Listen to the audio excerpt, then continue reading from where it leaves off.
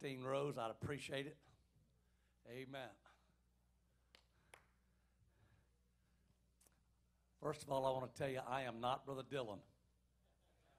He has ADHD. Hallelujah. Somebody said, I have been diagnosed with ADHD myself. And my wife wanted me to go and get medication for it. And I said, but I don't want healing. She said, what do you mean you don't want healing? I said, everybody that doesn't have ADHD lives a very boring life.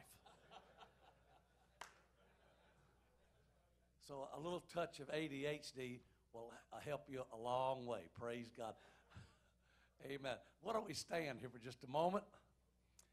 Now, this is a totally different session I'm going to be teaching, and I do want to say that Brother Dylan is one of the most inspirational men that I have ever known. And it would take a man like him to put on a conference like this one. And we thank God that the Lord gave us a Jerry Wayne Dillon.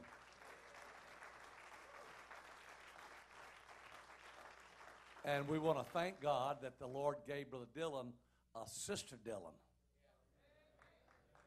Amen. Amen. Father, I ask you this morning to lead us and guide us and direct us as we teach for the next few minutes. We pray, Lord, that we can teach that which is going to be good and right and profitable to us, O Lord, as we journey back to our towns and our cities. And Lord God, we pray in the name of Jesus that you would open our hearts in the name of Jesus Christ. And everybody said amen. Amen. All right, turn to 5 men around you and say, may the blessings of God be on your life.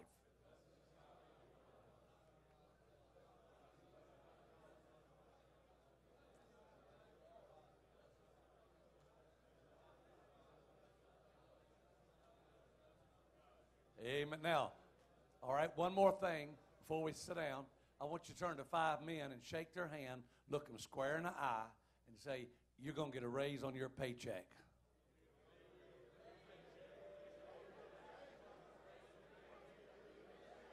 You're going to get a raise on your paycheck.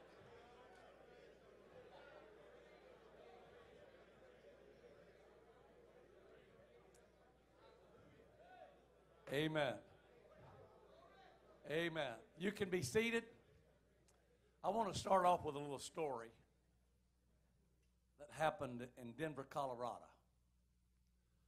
There was a preacher pulled up to the curb and was waiting for his wife to come out of the store. And he looked across the road in a sand lot, and there was a little gang of boys there, and a fight had broke out. And in the middle of that fight was this big bully. And he was beating up on this little bitty guy. And the big boy had beat him. His shirt was torn. His nose was bloody. His eyes had teared up, and dust and dirt and water was flowing down his face. And the big guy was just absolutely decimating this little bitty guy. Well, the preacher thought, he said, I better go and stop that. So he got out of his car and walked across the street, and the big guy was on top of that little guy, and he was pounding with his fist in his face. And the preacher, everybody was just watching the fight, and the preacher reached down and he grabbed that big bully and was pulling him off of that little bitty fella that was on the bottom. His pants was torn, his shirt was ripped, his hair was messed up, his eyes was black, his nose was bloody. And the little boy reached up and grabbed that big boy and pulled him back down. And he said, mister, he said, don't stop this fight. And the preacher had a hold of that big bully, and he said, son, he said, it looks to me like the fight's already over. And so he pulled him off of that little boy again, and the little boy reached up and grabbed that big boy and pulled him back down on him again. He said, please, sir, you just don't understand. He said, don't stop this fight. And he said, son, he said, the fight is over. He said, no, sir. He said, you just don't understand. I haven't got my second win yet.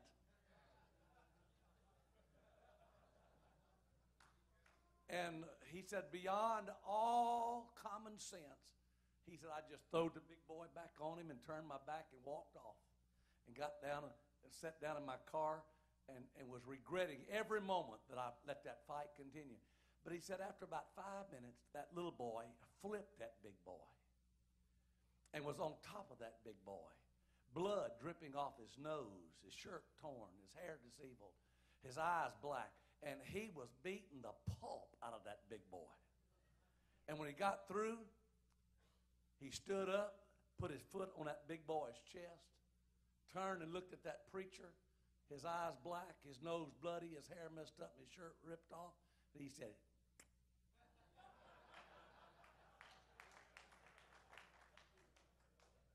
I think some of us need to get a second wind.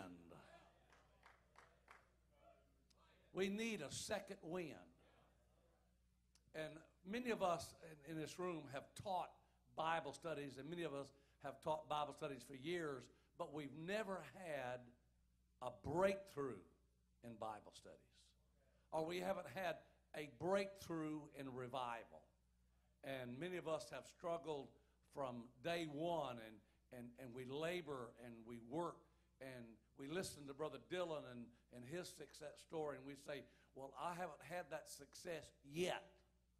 But I think sometimes if we get a little bit more instruction and a second wind, that God can give us the same thing that he gives to our neighbor. Can I have it? Amen. I realize that I am not preaching or I'm not teaching to men who have 100 or 1,000 or 2,000 people, but I'm looking at most of us that may have storefronts. We have small congregations. We have small audiences. But our desire is to build a church for the Lord Jesus Christ.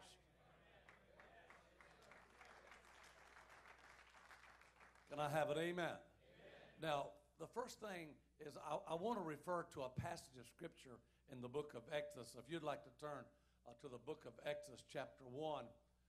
We know the story very well of how Israel became enslaved by Egypt. They had gone to Egypt as a blessing because Joseph was going to sustain them in Egypt. But when you overstay your welcome in Egypt, you're always going to end up in bondage. And yet, they never intended to get under the hard bondage that they came under. And the Bible says that the Pharaoh of Egypt that knew not Joseph enslaved the people. And when you are enslaved, whether it be physically or mentally or emotionally, it's hard to do anything when you feel a slave mentality. You've got to understand that you are a child of God, that God is on your side. Can I have it? Amen? And that it's not always going to be like this. Amen. I like what Brother Dylan taught this morning. I think sometimes we all have to man up. Can I say that right? I said we all have to man up. We're not wimps. We're not sissies. We are men. Number two, we're preachers. But more than that, we are men of God. Can I have it? Amen. And we are where we are by choice, not by force. Now, you would not have went to your town unless you believed at one time or another that you was man enough for the task. Egypt had enslaved the people of God, and that was not where God wanted them. God wanted them in the promised land that he promised to Abraham, Isaac, and Jacob forever, but they were not in that land, and that land had been repossessed by the enemy. And so before they can go from Egypt to the promised land, three things have got to happen. Number one, they have got to have a deliverance. Number two, they have got to have a law. And number three, they have got to know how to worship. Three things had to happen to the Israelites in the book of Exodus before they ever entered the promised land. Now, when I started teaching Bible studies 39 years ago, I stumbled along. The first Bible study I ever taught, I will never forget, I taught one lesson and I got kicked out because I was so dogmatic. I love what Brother Dillon said about that revival when he had Peter on the Damascus Road. And that is fantastic because you don't have to know a lot to build a church. And sometimes we know too much. Can I have it? Amen. How many knows where the book of Acts is? Where is it? It's the 5th book of the New Testament. If you throw your Bible up in the air 1,000 times and it falls to the ground and open, 1,000 times out of 1,000, it's not going to open at Acts 2:38.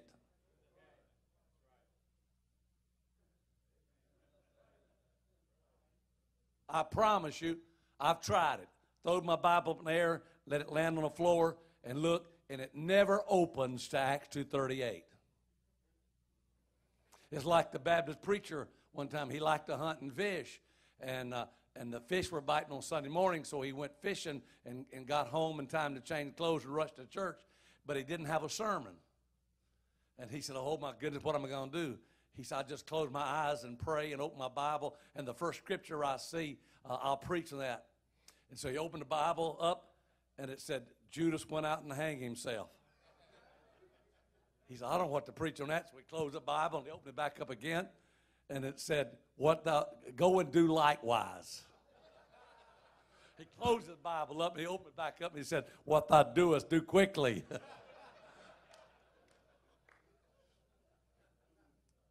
God hid Acts 2:38 in the Bible so that the sinner cannot accidentally find it.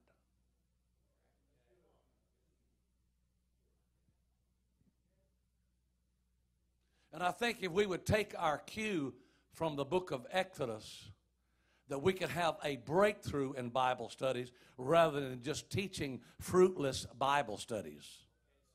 Now, I'm going through the second wind because I've taught Bible studies all over the United States. And I see people teaching Bible studies, but they're calling me and saying, I've taught Bible study after Bible study after Bible study, but I haven't had a breakthrough. I haven't been able to close the deal. I haven't been able to win anybody through Bible studies. And so what do I do to win people through Bible studies? And I tell them, I said, the first thing you got to do is you got to make sure you understand what you are doing when you teach Bible studies in a person's home. Number one, they are sinners, aren't they? They're not apostolic. They don't dress right. They don't smell right. They don't live right. And they don't go to the right places. And when you teach a Bible study, you are a guest in their home. Can I have an amen to that? I'm going to let that sink in. You are a guest in their room. You are on their turf. So when I start teaching a Bible study, I know something about every family that I have ever taught. And that is they are sinners, and they're sinners for a reason. They have a bondage in their life, and if they didn't have a bondage, they would already be in the truth. Can I have an amen? And so when I sit down and teach them, I am not rushed to go to Acts 2:38. I am not rushed to go to the plan of salvation. The second Bible study I taught the whole lesson and got through it, and I got kicked out of that, and I was invited not to come back. And the third Bible study, I got shut down in the middle of the Bible study and was asked to leave. And the fourth Bible study I taught, I didn't get to first base. And so I folded my chart, I threw it in the corner of the living room, and I said, Bible studies do not work. But the truth of the matter is, we know that the Word of God does work. And if there's any corrections in the Bible study, it needs to be in us, not in the Bible study. Now, I have people all the time send me new Bible studies that they have developed. And we all started with the old Search for Truth chart, and then we made Exploring God's Word, and then Light for Living came out, and then the 4-day Bible study came out, then the 2-day Bible study came out, and now they've got it down to a 30-minute Bible study. And I asked the man that put out the 2-day Bible study, I said, what kind of success rate you have? He said, we have 90% success rate. I said, how big a church did you build? And he said, well, we got up to about 70, but we're having some problems now. I said, then your 2-day Bible study doesn't work, does it? And I want to know where the churches are that's been built on the 30-minute Bible study. And I'd like to know where the church is that's been built on the 4-day Bible study. The truth of the matter is there's no set limit on how much time it's going to take to win a soul. But if you approach the Bible study as the teacher with the right attitude and with the knowledge that you have got to rescue this person out of bondage. So when I start teaching a Bible study, I start exactly where God starts. And where did God start? In the beginning, God created the heavens and the earth. Now, if God didn't want us to start in Genesis 1:1, why'd he put Acts 2:38, the first verse, and put in the beginning in Acts 2:38 place? God has a reason for everything that he does. One preacher tell me, he said, well, I skip the Old Testament and I just go straight to the New Testament. And I said, I believe in the New Testament, but I think that you're making a great mistake, because a man's got to go from the old man to the new man. So he's got to walk the same steps that the old man walked in before he can get into the new steps. Can I have it? Amen. Number 2, I think it's very important to understand we have got to have the right attitude about our teaching. I do not wait till the sinner repents before I get the joy of the Lord. Because, really, to be quite honest with you, it's not my choice whether you go to heaven or hell. That's your choice. But God said to me, go and teach all nations. And if I can get in your home and be obedient to God, I'm going to get my joy from being obedient to God, not from the results of it. And if you'll go in that Bible study with a smile on your face, with your eyes open and your heart open, God will lead you to the right things to do and say in that Bible study that person might get saved. Can I have it? Amen. So when I go into a Bible study, I'm not even worried about getting to Acts 2:38. Now, do I believe in Acts 2:38? Yeah, I'm not going through that. I carry a card in my pocket. I'm United Pentecostal. I believe the articles of faith. Praise God. Okay, so don't walk out of here and say, I don't believe in Acts 2:38. But there's 3 things that got to happen before a person is anywhere ready for Acts 2:38. And if you'll do this in Bible study, you won't have to preach so hard when they get saved to get them straightened out. You can straighten them out and clean them and fillet them and catch them. Praise God. So I go into a Bible study and I know that somewhere in their life they have a bondage that they have to be delivered from. And there's more bondages besides alcohol, drugs, and tobacco. There's so many different bondages that a man can have. And what is so beautiful about the Bible is the book of Genesis is a book, and every story in the book of Genesis deals with bondages in a person's life. They're not just stories. Every story in Genesis is a personal evangelistic sermon that will strike at the heart of somebody's bondage.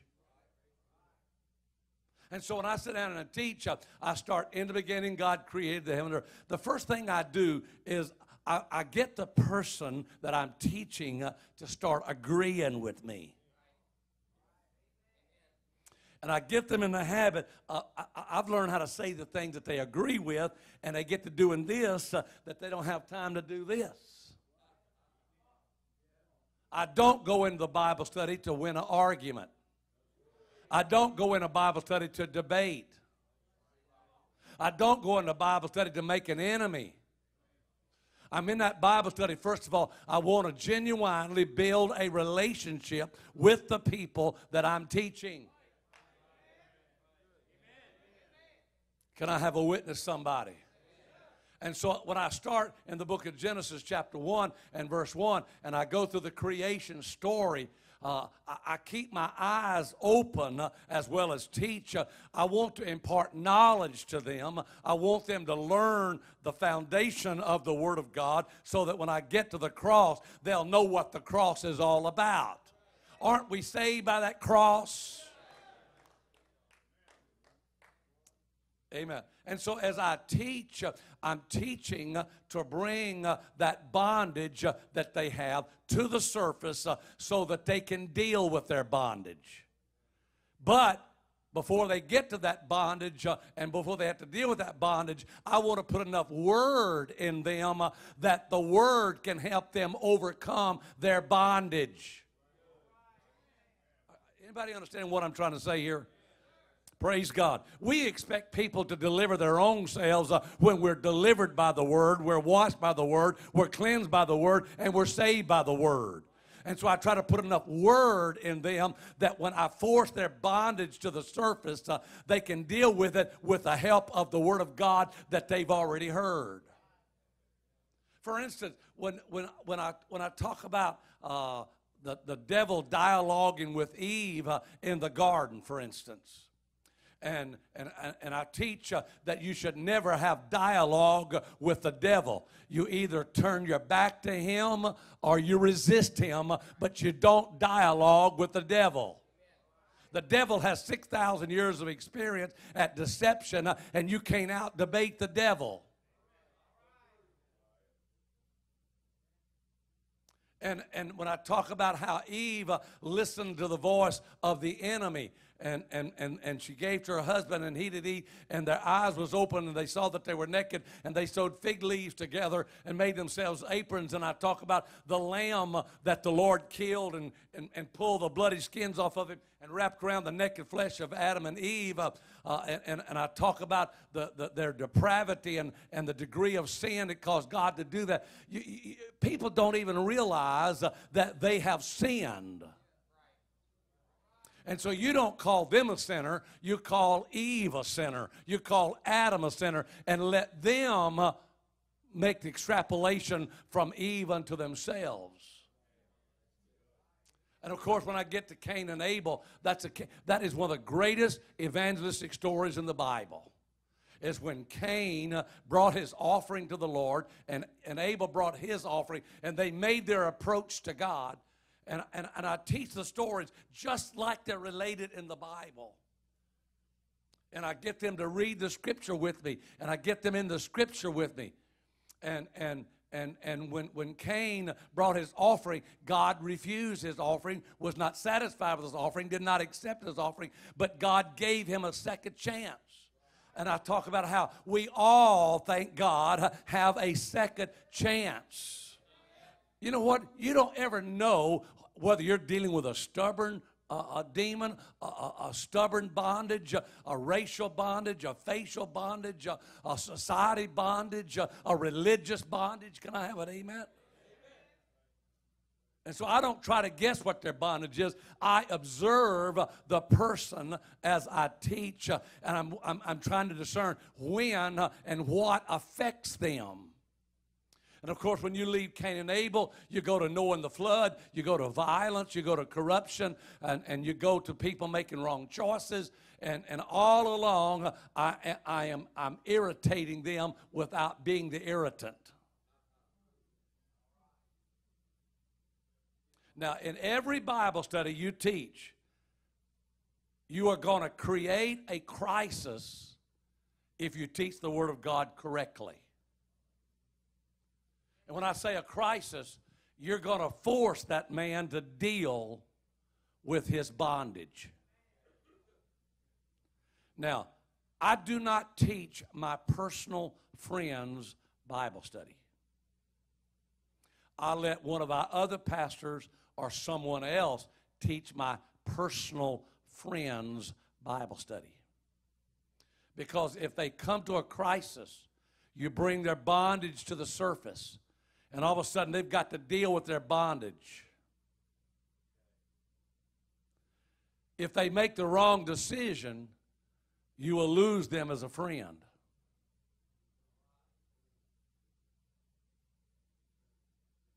If they make the right decision, of course, your friendship is magnified.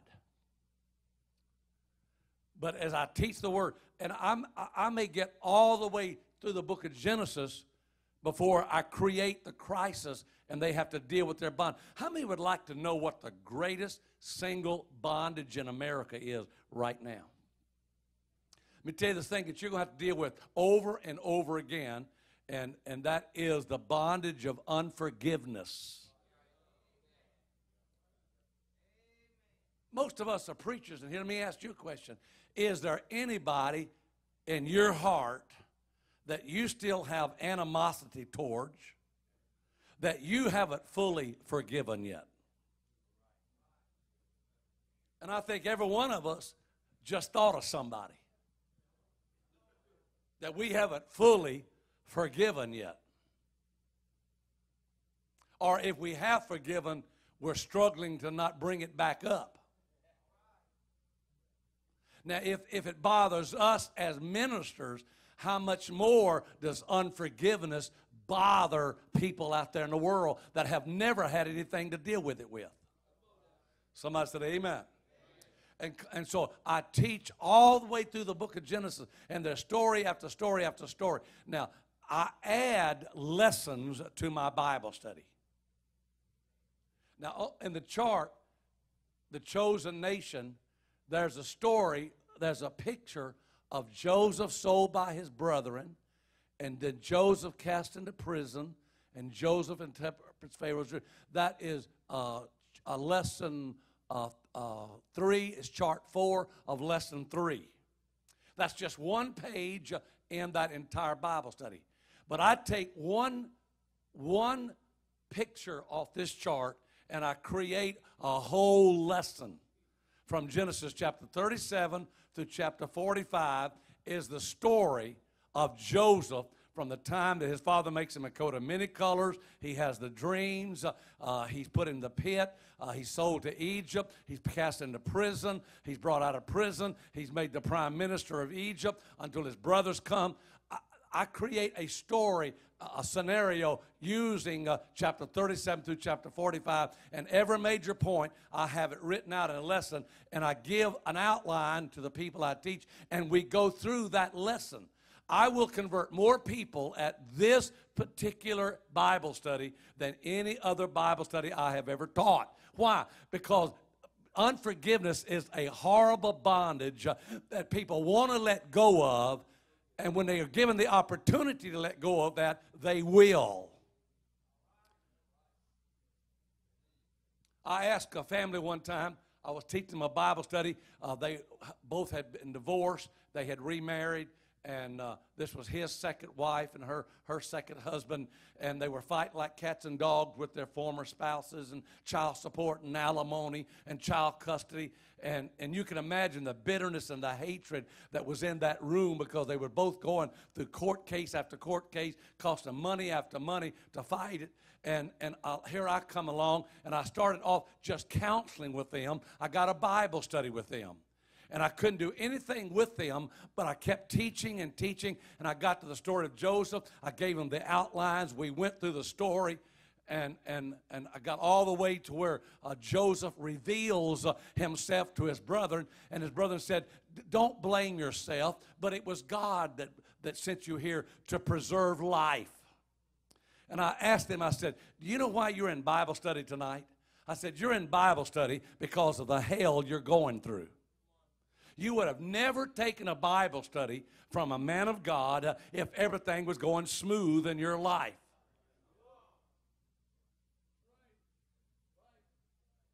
You never become a person's pastor until you go through a crisis with them.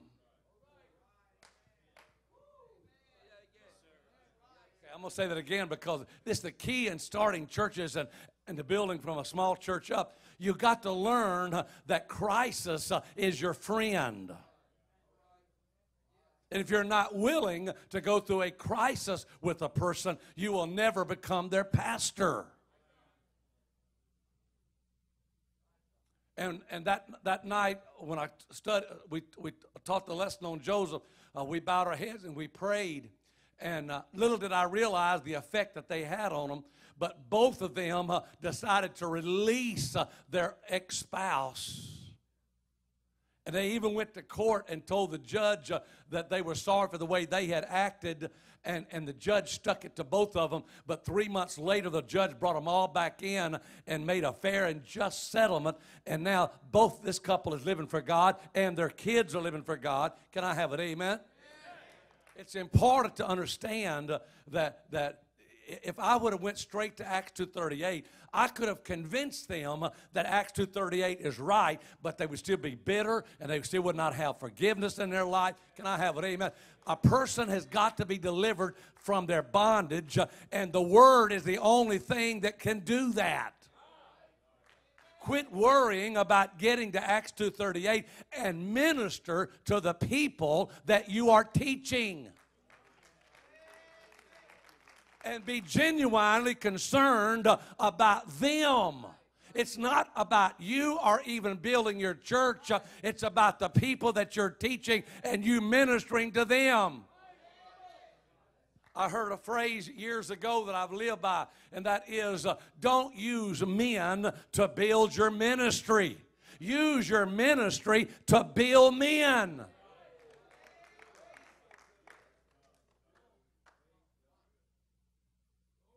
Can I have an amen?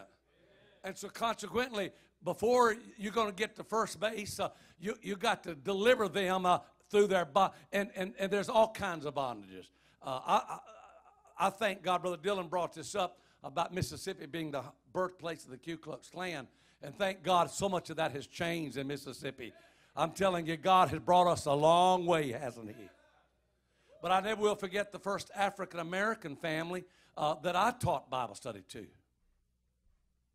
I mean, I taught 10 lessons in the book of Genesis, all the way through Exodus, Leviticus, Numbers, Deuteronomy, Joshua, Judges, Samuel, Kings, Chronicles, Ezra, Nehemiah, Esther, Psalm, Proverbs, Ecclesiastes, Song of Solomon, Isaiah, Jeremiah, Lamentations, Ezekiel, Daniel. I got all the way to Acts 2:38.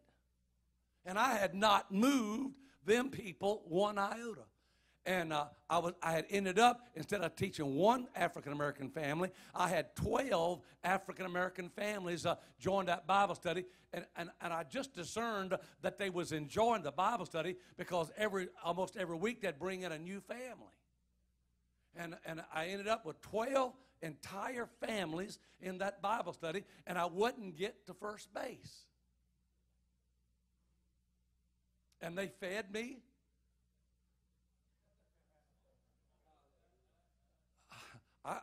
Monday night was my pit stop.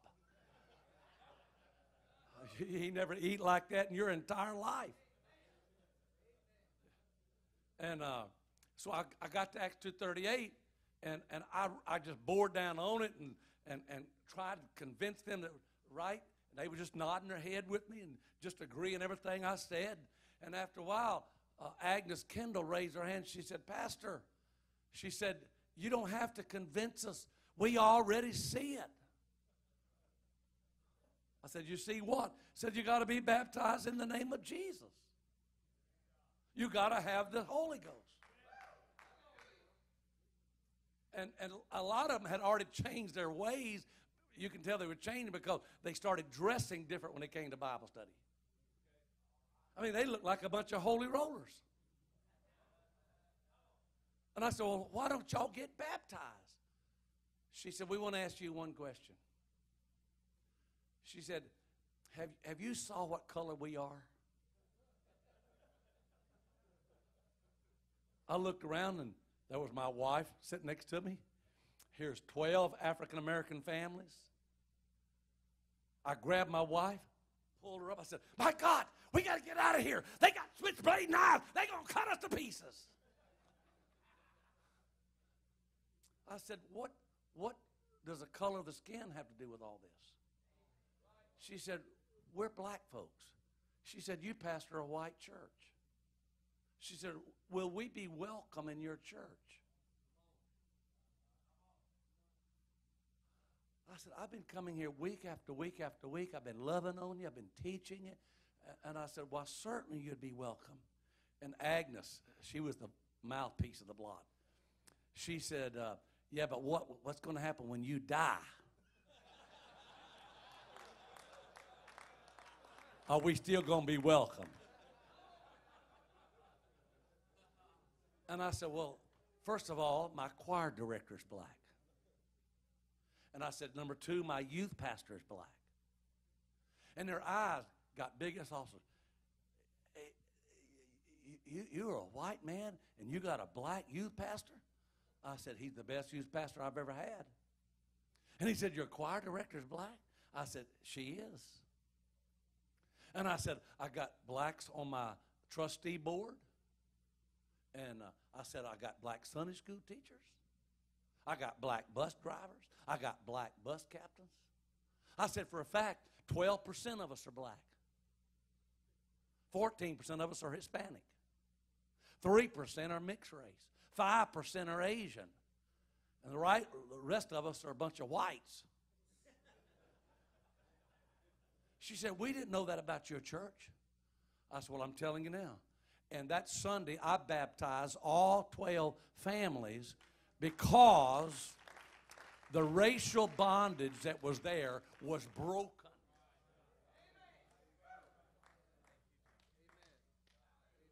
Can I have an amen? It's very important to understand that if you're trying to get to Acts 2:38, you are going to make a great mistake. Acts 2:38 will come in the normal course of things. All right, I see some cross eyes here. Amen. Well, let me just remind you that I used to have taught more Bible studies than anybody in America, but my assistant pastor has now surpassed me. Pastor Forsythe has taught 32,000 Bible studies. He's been on my staff for 33 years.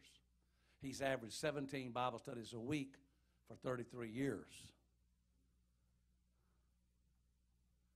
I can tell you from experience that Acts 2:38 will come as a natural course of events if your first desire is to minister to that family. Okay, now let's talk about the crisis. When the crisis comes, that's where you're going to have the danger of winning them or losing them. Not everybody is going to make the right decision. All right, now listen carefully. Not everybody is going to make the right decision. When you deal with a person's bondage, and all of a sudden the Lord brings it to the surface, and you put 8 or 9 or 10 weeks into them, and you realize that tonight's the night they got to make a decision, they don't come out and say, I made a decision, and I'm sorry, it's in the Bible. That's not the way they do it. The crisis, you can tell the restlessness. Sometimes it's very outward, and sometimes it's very inward. But you can tell by the next Bible study whether they made the right or the wrong decisions. When they make the wrong decision, and it starts showing up in the subsequent Bible studies, they'll lose interest in the Bible study, or they'll want you to become their personal pastor. They love your fellowship. They love for you to minister to them personally. But all of a sudden, they're not going to make a commitment to Christ, and they're not going to make a commitment to the church. They're not going to make a commitment to the kingdom of God. All you are now is their personal little pastor in their home.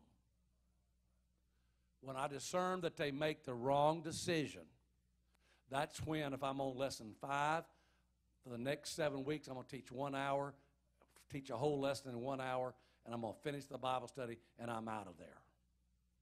Many times, I will find a way to shut down the Bible study as quickly as I can and go to the next person. On our staff, I have people that have not learned how to do that, and they'll teach people sometimes a year and sometimes 2 years, but they never make any progress with the person. But that's because they don't have the courage to shut down the Bible study. They make the wrong decision. I finish the Bible study. I thank them. I keep friends with them. I keep a relationship with them because I know that in time to come, when you make a wrong decision for Christ, you're going to have a lot of crisis you can't handle. And things are going to happen, and they'll make full circle. But when they come back together, I'm teaching people right now that I taught 15 years ago that made the wrong decision. I shut the Bible study down, and now they're coming back, and they're coming back with broken lives and broken families, and they want me to reteach my Bible study, and they're very careful this time about making right decisions.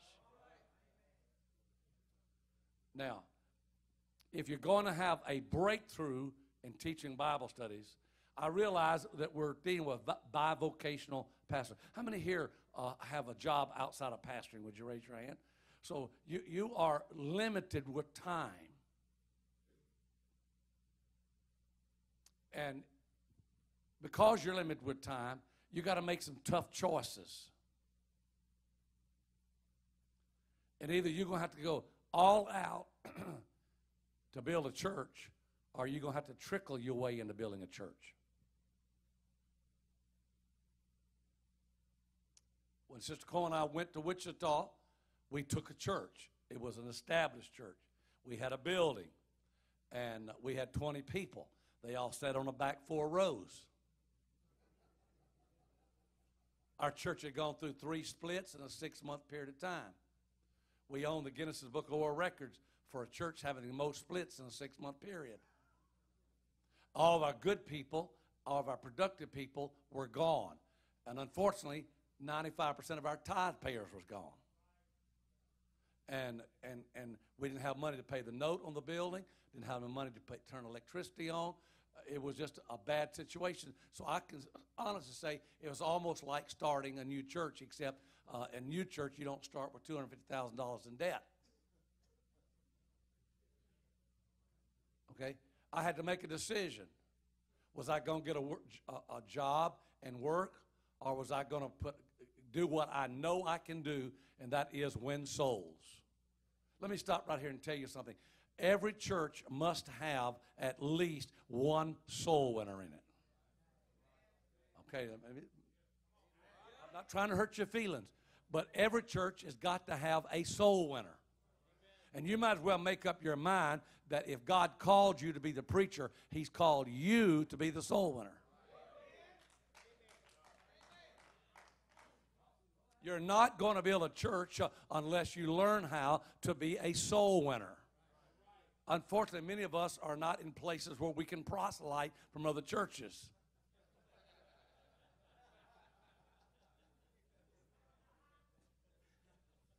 That's the easy way to build a church. Just get charisma and attract other saints from other churches. And you can build a church real quick, praise God. If they move in, they'll move out. And they'll always move out with somebody else with them. Okay? It's important to understand that every church must have one soul winner. It only takes one soul winner for a church to grow. Now you have to ask yourself, am I a soul winner? Okay? I'm not trying to embarrass anybody. But if you come to the conclusion that you are not a soul winner, you got to ask the second question, can I become a soul winner? And the answer to that is yes, you can become a soul winner. It may require a lot of personality change.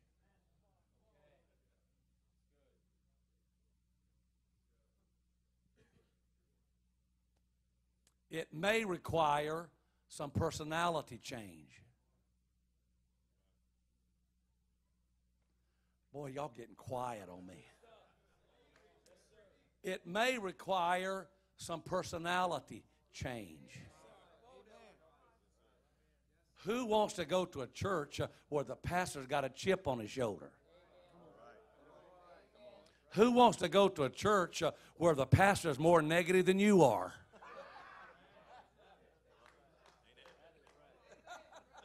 Who wants to be a part of a church where all they hear is problems? They got enough of them at home. I'm looking for you. I'm looking for the guy that's got a sourpuss attitude. You better smile or I'll discern you. We have to change our personality. If you are so dogmatic that you can't bend anything, I'm looking for you because you are an enemy to the kingdom.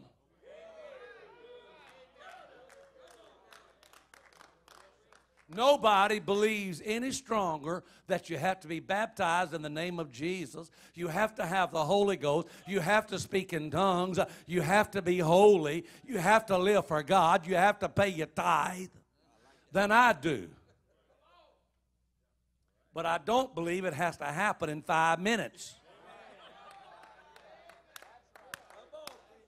And I don't have to put a person in hell the first time I meet him because he's not baptized in the name of Jesus.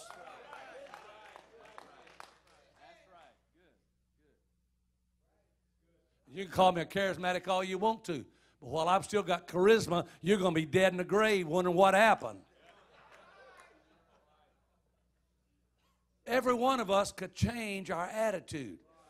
Now, I challenge you men, okay? I'm going to challenge you. All right? How many of you think you need an attitude change? Would you raise your hand? All right, we got a few honest. Rest of you raising your hand because your neighbor is. Ask your wife what you need to change.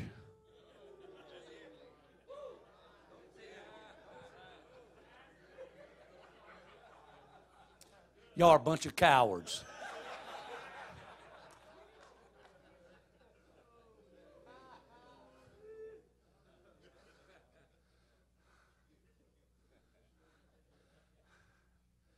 I got a rude awakening one time when I had a church meeting. And I let the church how I know the cow eats the cabbage. And man, I'd done a beautiful job of blistering their hides. Got in the car, and my wife wasn't talking to me. And I said, we had good church tonight. She didn't say nothing. And I said, what'd you think about the service? She didn't say anything. I said, well, did you enjoy the sermon? She said, that's the worst mess I ever heard in my life. She said, you ought to be ashamed of yourself. I was embarrassed to be a member of your church.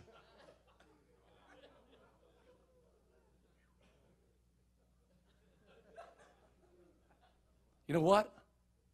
I decided I could change a little bit. And it's amazing how when I determined to change my attitude, to change my personality, with a lot of work, I was able to do it. I lost 4 Bible studies because I was so dogmatic that I thought the Bible opened up in the beginning, God created Acts 2:38.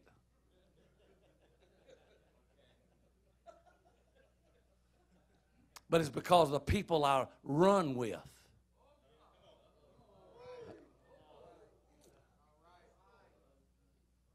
I said my attitude was because of the people I run with. If you run enough with the charismatics, you're going to end up charismatic. You run long enough with the right-wing wackos, you'll be a right-wing wacko. My daddy said when you kill the turkey, whack the right wing off and whack the left wing off, and what's left in the middle is good to eat.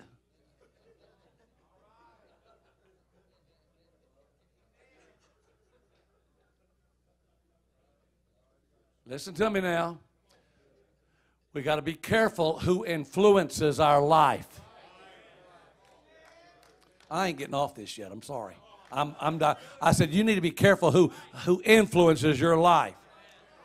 Let me tell you something. When you come to Jackson or to Madison to these conferences and you hang around the Dillon family and the Madison church, you get the feeling different than when you're out there at home by yourself. And you want to know what's that? The difference is your fellowship.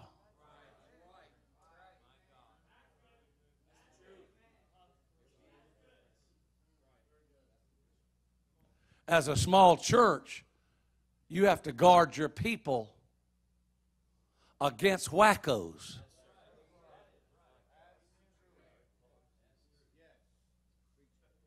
I'm trying to. Okay?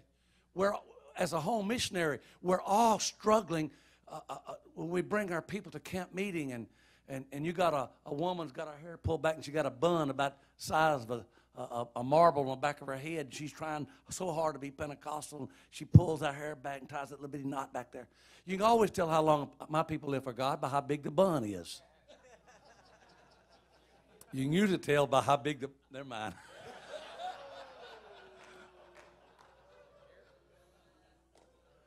And we're so worried about some pastor coming and talking about how unholy our people look. Why don't you forget that and just love your people?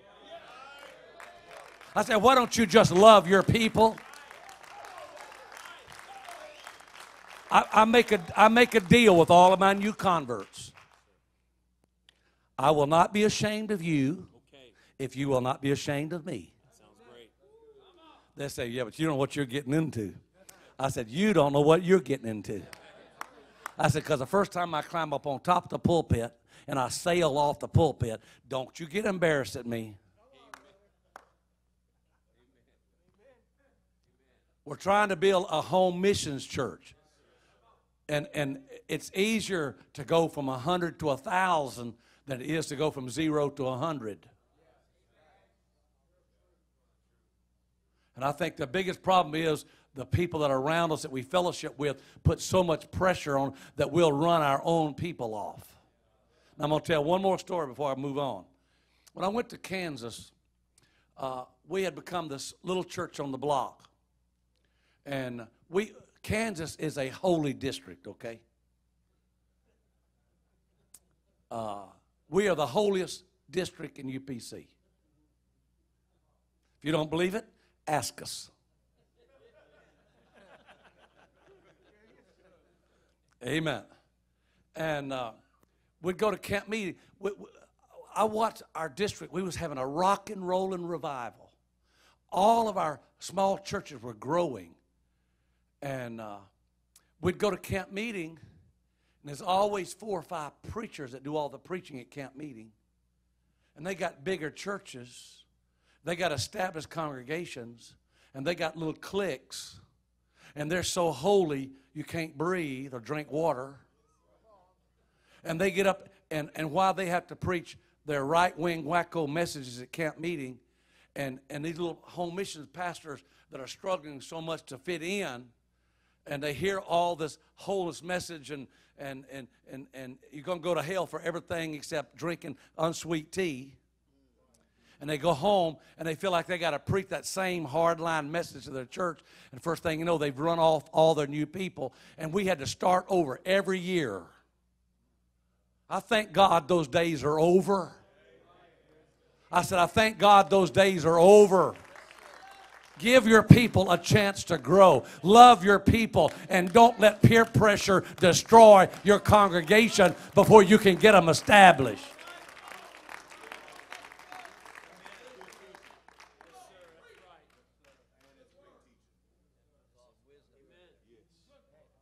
I feel the Holy Ghost here. Every one of us are struggling to reach new people, aren't we? And every one of you know that your new converts are not perfect people, don't you? And you take them and you try to compare them to Gerald Mangan's church or to Jerry Wayne Dillon's church or to my church, and your people don't measure up as much as my people measure up. We need to quit measuring each other by each other. You need to let your people grow.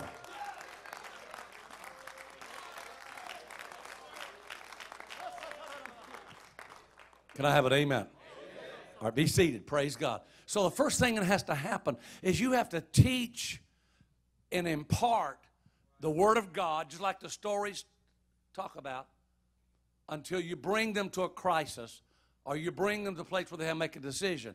Now, what you do not realize is that you are the Bible evangelist. Now, they call you home missionaries, North American missionaries. But the truth of the matter is, the man that takes a Bible study chart and sits in a home and tries to reach the unevangelized is a Bible evangelist. What we call evangelists are not evangelists at all. They are traveling ministries. Now, if they teach Bible studies, I'll call them an evangelist too. But you are the true Bible evangelist. So you need to accept your calling as a home missionary, that you are a Bible evangelist. And it's much easier to convert someone that's 18 inches from your face instead of 100 feet on the back row. And it's much easier to convert somebody one-on-one than it is a sinner on the back row that's hid among the stuff.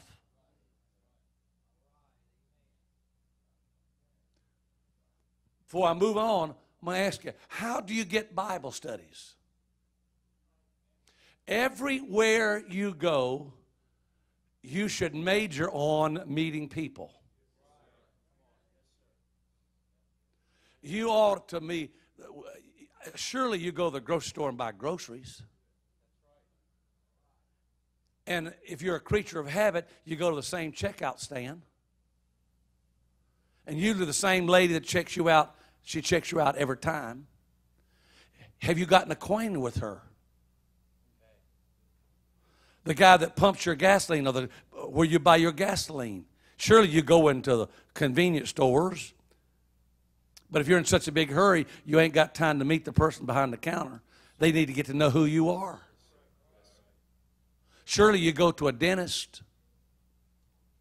I've taught my dentist Bible study. I baptized my dentist in Jesus' name.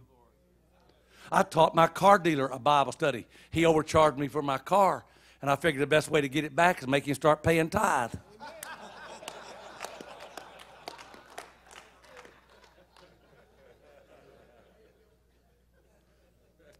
Amen. I've won some of my children's school teachers to God. Amen. We won a mortician not too long ago.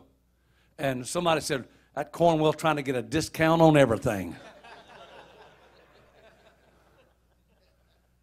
But you deal with morticians. You deal with the laundry. You deal with the grocery store. You deal with the service stations. You deal with convenience stores. You deal with people every day.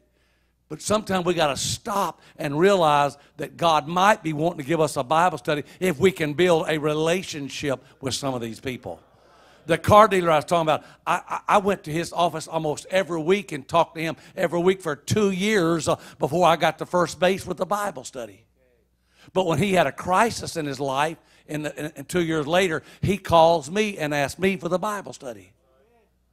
So you got to make yourself available to people. Can I have an amen? Now, we're bivocational. We have limited time. I was teaching about 11 Bible studies a week. I didn't have time for any more Bible studies.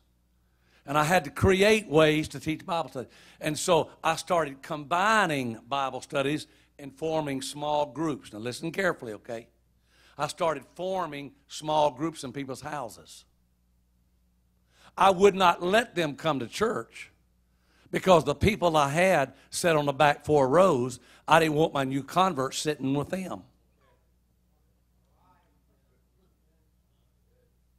And I didn't want the new people coming in learning why the church is split 3 times.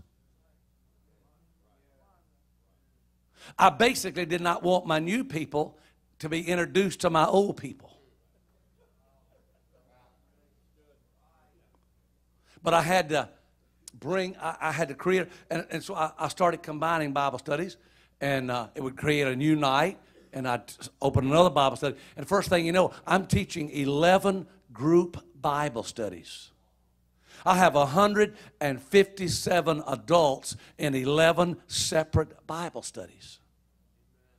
And I taught them for over 9 months, and I wouldn't let them come to the house of God. I didn't need them to come to the house of God because I was passing the collection plate in the Bible studies.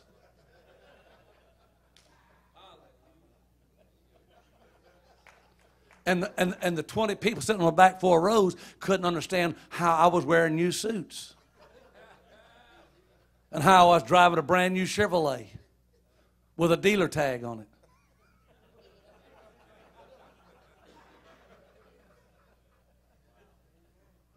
And then I brought in a reaper, not the Grim Reaper, but a reaper.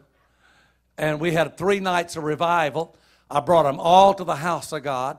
And out of that 157 people in my Bible studies, 137 of them got the Holy Ghost in 3 nights. And when I brought them to the house of God, I had reserved seats for them. And first thing you know, the people on the back 4 rows were sitting out in the foyer.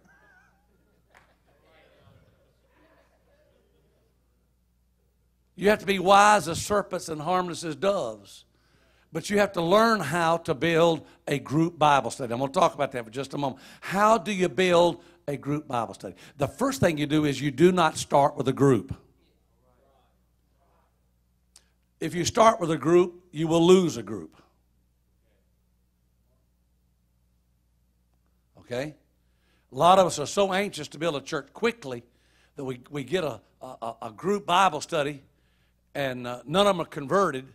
And we teach them, and they unconvert themselves in a group. It's called group mentality. So I start with one couple. One couple. And I teach them until I bring them to their crisis.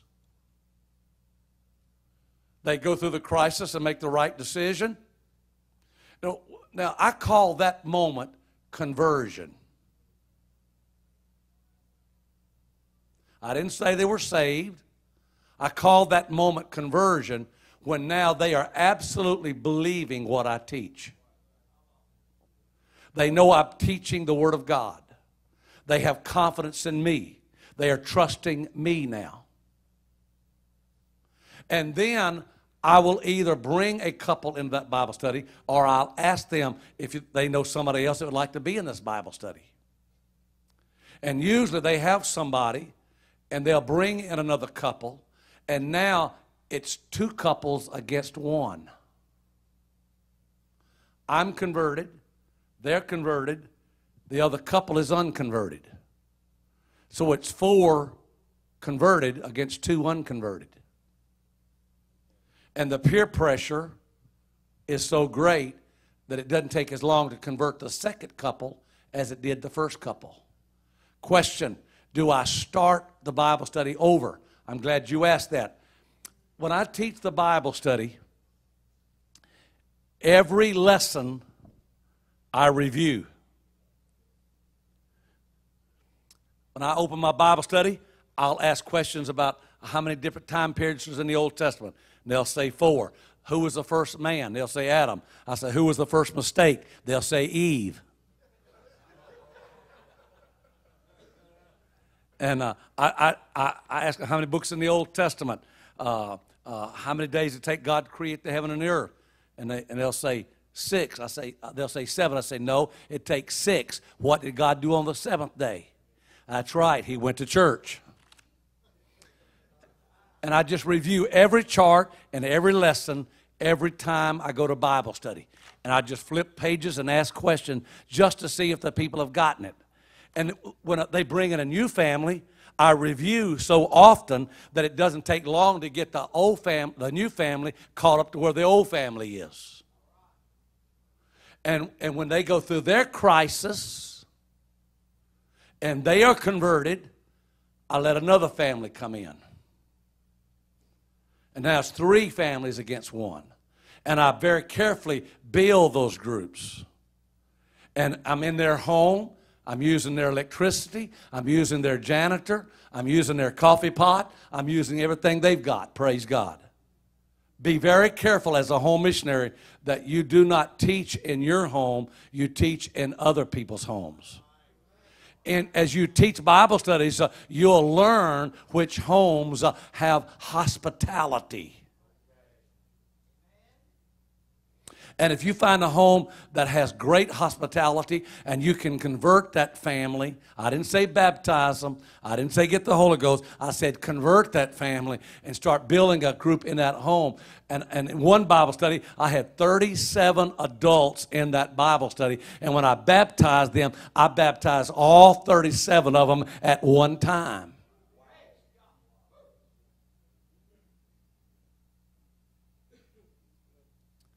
It didn't happen in 1 week, 2 weeks, or 3 weeks.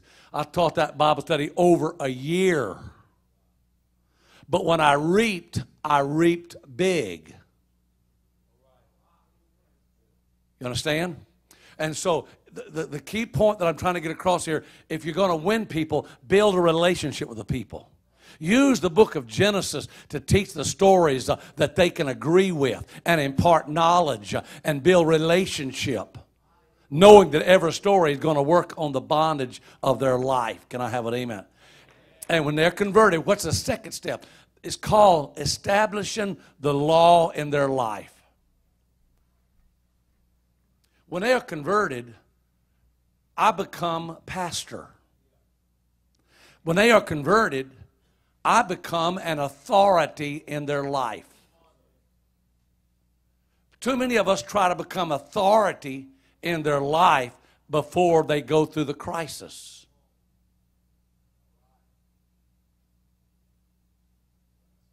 How many of y'all are still with me? Okay.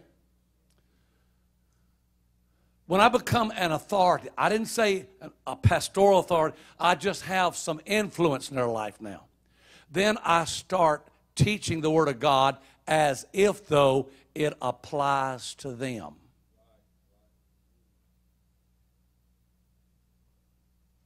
And as I'm teaching the law in their life, it's amazing how they'll start making subtle changes in their life. I'll give you an example. I was teaching a man and his wife a Bible study, and the conversion point was quite traumatic.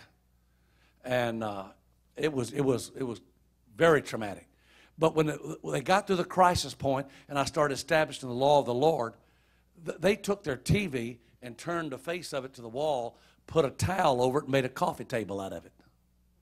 And I wouldn't even preach on TV. But I had preached on Sodom and Gomorrah, and I had preached on Nineveh, and I preached on sin and taught on evil, and they decided what they were watching on TV was evil, and it was evil. They had to turn the TV around and unplug it till they could get the cable disconnected.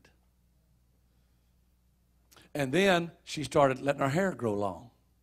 And the first thing you knew, she was wearing skirts in Bible study. And by the time they came to the house of God, they were already paying their tithe. So you can teach the law of the Lord, but you have to wait until the people are converted before you teach the law of the Lord. The law will turn off the unconverted. Can I have it? Amen. Anybody got anybody sitting on your pew that hadn't straightened out yet? Can I see your hand? All right. Put your hand down. Anybody ever been frustrated because you can't get them straightened out in time? Okay. You need to quit being frustrated. Are they coming to the house of God? Yes. Do they like you? Yes. Amen. Work with them. I work with people until they become rebellious. Listen to me now. When they become rebellious, then they'll run somebody else off. That's when I deal with them. And I just explained that you're not fitting in here and you'll be better someplace else. Because I'd rather remove the cancer than have it spread. Can I have it? Amen. But I promise you, before I run somebody off, I'm going to do everything I can to keep them. You build a church by bringing people in, not by running people out. Can I have an amen? Now, the third thing that I do is I teach them worship. Now, this is important in a small church because they got to get the Holy Ghost. And when they come forward and there's nobody to pray for them because the 4 rows are filled with the backsliders on the back, they're not going to help anybody else get the Holy Ghost. So you got to have a way to help them get the Holy Ghost. And I teach worship in the home. And I have lessons that I add on Psalms 148, 149, 150, and I teach praise and worship. I'll give you an example. I had one couple that the first time I said, can you say praise the Lord? And they had the office time saying praise the Lord.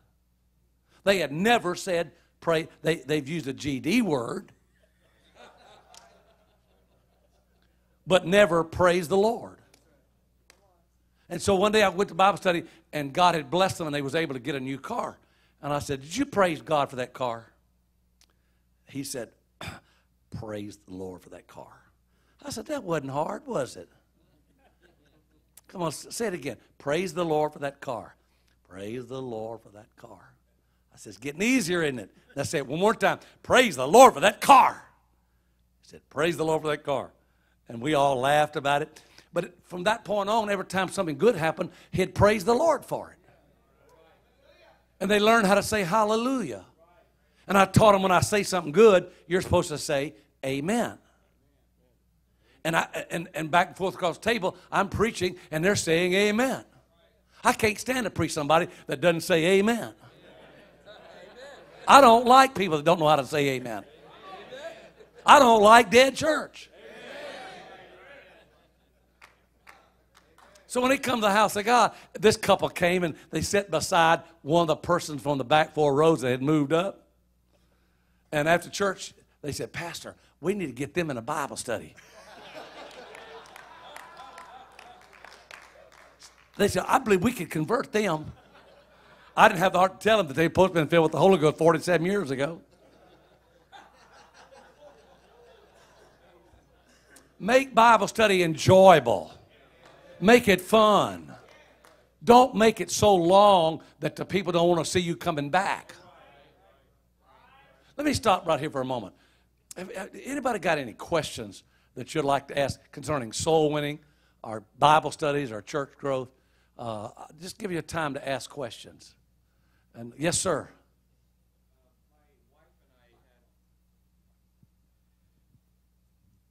My wife and I had a distinct situation happen. Maybe it's not so distinct. Last couple of times we've had the Holy Ghost move and people get the Holy Ghost and baptized.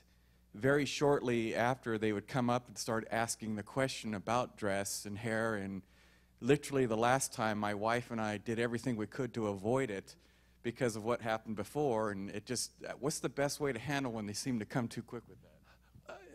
I do my best to delay that until we get to the Bible study.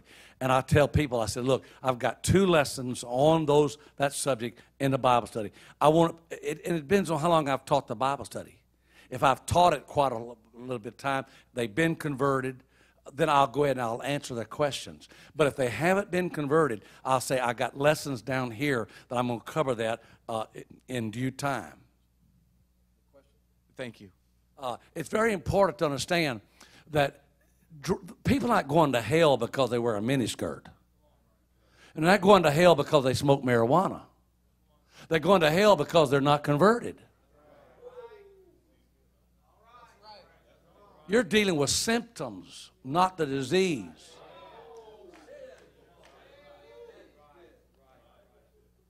I've taught Bible study in 1 week. I've taught Bible study to the ultra rich, to the down and out, to the pothead, to divorcees.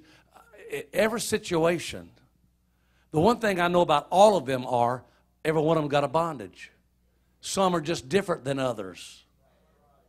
And I think sometimes we're judging people by the way they dress and the way they look and what they smoke and what they drink too soon. But if they manage to sneak into the church and get the Holy Ghost before I want them to. Okay, let me tell you something.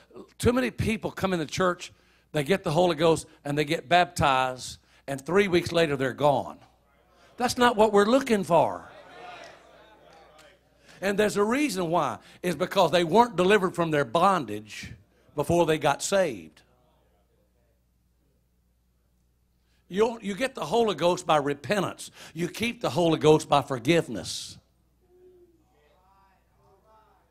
Can I say that again? I said you get the Holy Ghost by repenting, but you keep the Holy Ghost by forgiving.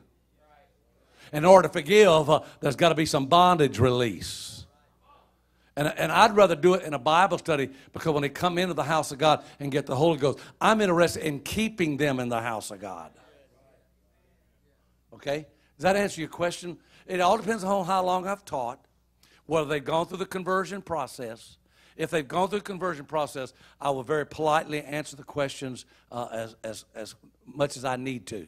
But if they haven't been converted, I explain those. I got 2 lessons down the road. We're going to get to that in due time. Now, if they absolutely demand me to, I pull out 2 6-shooters and blast away. I tell people these words. I said, if God spoke to you, would you listen to God?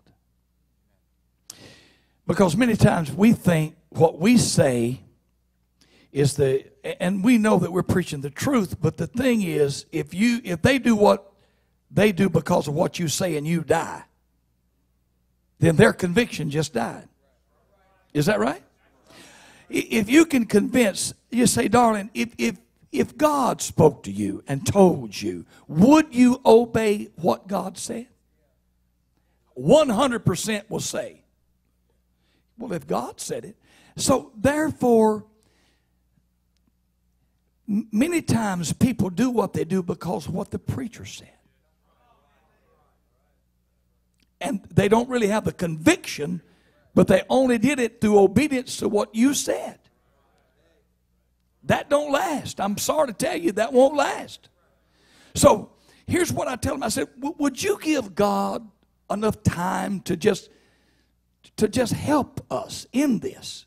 Would you just give us a period of time to where we could create an atmosphere for the power of God to move, so that the voice of God will speak and you will be dealt with and the Lord will talk to you? I promise you it'll happen. So you've got to bring them to that knowledge that God is going to speak to you, yea or nay.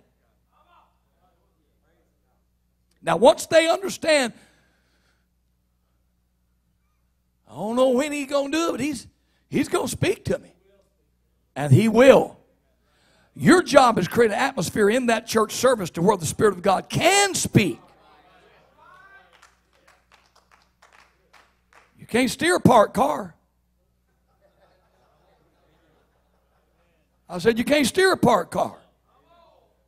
You got to turn the engine on before that thing's going to even do anything. A lot of people's engines, they don't ever turn it on. So I'm not trying to evade the issue. I'm just trying to kind of deal with a little situation here of how do I deal with people who approach me. All right, well, I talk to him about this. I got to let my hair grow long, and I can't do this. I can't wear that. I can't. What about that? Do you think God, if God spoke to you, would you listen to what God said? If you will listen to what God said, that's all I'm going to do. Because I'm afraid to tell you, because if you do it because I said it and I died, then your conviction just died. But if God said it, and you'll believe, if you'll hear what God said, and you'll obey it. Because if the Lord told you, would you be ashamed? I've had them say, if the Lord told me, I'd look the world in the face and say, I don't cut my hair, I don't do this, I'd live for God, I don't care. The Lord told me. I said, hello. That's what we're wanting to happen. So, you're not evading it. You're just putting the monkey on the right back. It shouldn't be on yours. Because you didn't write the book. And you're not the enforcer of it.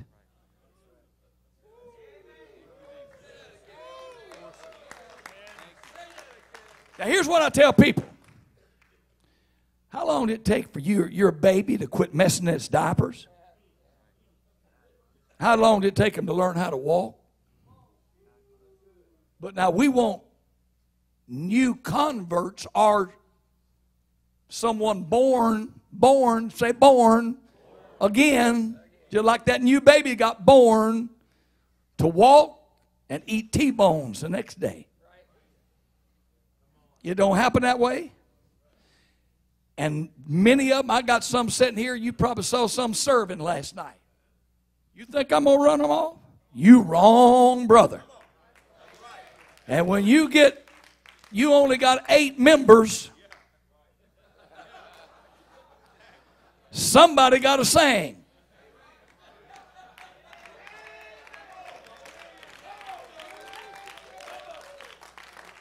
Somebody got to sing. They may not look right, but somebody got to sing. Now, to every situation is going to be a different thermometer placed, okay? It's not your compromiser. It's the fact that if those people know that you love them and you build that relationship, Brother Cornwell, you nailed it right. If you will love those people and build that relationship, you will find out that they'll believe what you say because they have faith in you and you love them into this thing. I've had people, God, I have dealt with them. Have you ever felt like doing that? Raise your hand. Yeah, you have. But in your patience, possess your soul. You got to be patient with people. You got to love them. And they don't care how much you know till they know how much you care. And you've got to give those people time. Amen. One home missionary told me that. That's where I got it from. I ain't got but 8. Somebody got to sing. And I can't. So, maybe that helped you. Okay? Just, it's not that you're putting it off. It's the fact is, I'm not God. And my word is not infallible. But His word is. And would you let the Lord speak to you? And if He tells you, it's forever settled. It's over. If God says it's not a question mark, it's a period. Okay. Praise God. And I'm going to tell you something, He put me through it too. When I tell you put me through it, He wore me out. But I loved Him and kept feeding Him. I loved Him and just kept loving on Him. And when he got married to the girl he married to, she straightened him out. The last 3 received the Holy Ghost in our living room. We did tell them, yes, listen to God. Did you hear from God? They said, is it in the Word of God? And we were put on this. My wife and I want to do everything we could to avoid it from the catastrophe before. Yes, we were pretty forced to get right into the Word and show them, well, this is the Word. This is not Pastor August. This is the Word. Are you okay with? Well, it became another catastrophe. 2 days later, I don't know who they spoke to or what they went online or whatever, but we were absolutely, they didn't want anything to do with us, and we did all we could to love them. So what do you do in that situation? Try to keep the line of communication open. That's all you can do. You just have to tell them that I'm here for you, and that I'm here for you, that we love you very much, and that we're praying for you and asking God to move in your life. But you have to understand that there are casualties along the way. And that there'll be a point in time that a natural body has to go to the bathroom. Flush.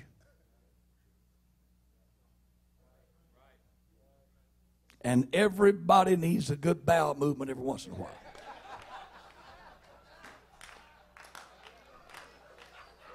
I know this is plain, this is blunt, but you deal with a waste sometimes that just ain't going to do nothing. Everybody say flush. I hate to tell you that, but that's just a natural process. Because if you don't, it will kill you. Let's clap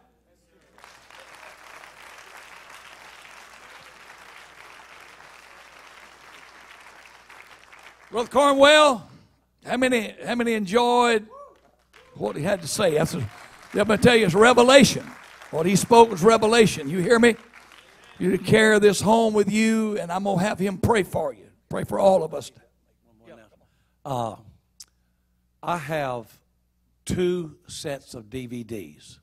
One in which I am teaching a young couple a Bible study under a real life circumstances. And then I redone the Bible study, and I added about 8 new lessons to it. Made it, instead of 12 lessons, I made it into 20 lessons. If you do not have a copy of one of these DVDs, I would send them to you free of charge if I had your address.